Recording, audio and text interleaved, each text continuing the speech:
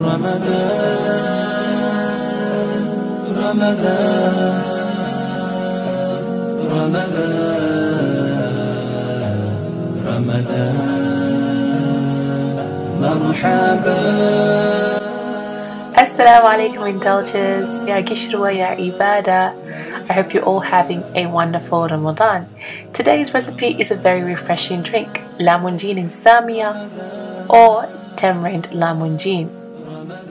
So to make this recipe, you're going to need a few simple ingredients: a knob of ginger, some grains of paradise, some African pepper or negro pepper, and some cloves. All of these ingredients will be placed into a blending cup with some warm water, and I'm going to blend away. Once I'm done blending, I'm going to use a cheesecloth to separate all the rough material from the liquid.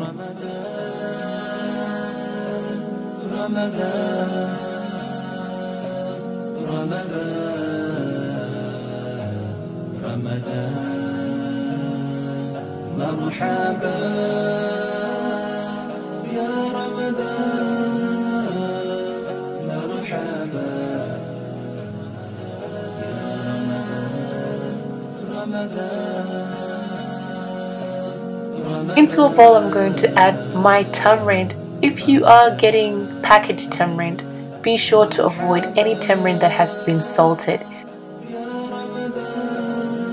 Ideally, you want to purchase something that is 100% tamarind without any additional ingredients. So I'm going to soak this tamarind in a bowl with some hot water. You can do this overnight. Make sure that you have softened and extracted the tamarind pulp. But if you decide to do this on a whim, then go ahead and use hot water and let it soak until it cools down.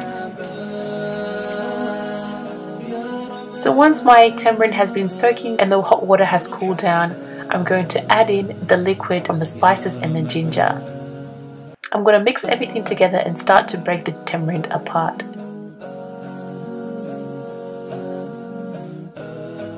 So after about half an hour, I've strained the tamarind and I've used my hands to separate any of the pulp from the remaining tamarind seeds.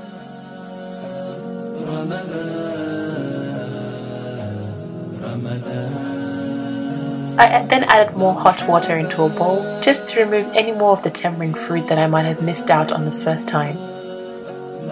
So I repeat this process and go ahead and strain the tamarind once again. Once the last bit of tamarind has been run through the colander, I'm going to run the entire lamugin through a cheesecloth. This is to make sure that we have smooth lamugin without any unwanted particles.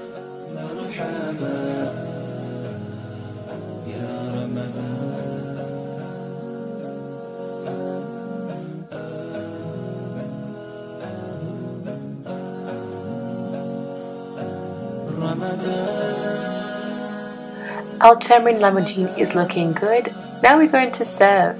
And to serve, I'm going to fill up my cup with some ice and then some simple syrup.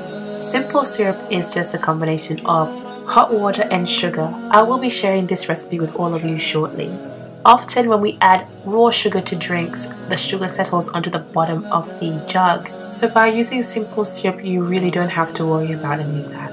I also prefer adding simple syrup because everyone can customize the amount of sugar that they want inside their drinks, or they can decide to leave out the sugar altogether. You can also use honey or stevia to sweeten this drink.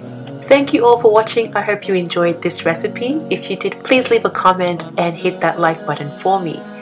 If you are a returning subscriber, thank you for indulging me with your presence. And if you are new here, please hit that subscribe button because we have a number of Ramadan inspired recipes coming your way. Until we meet again in my next video, Ramadan Kareem.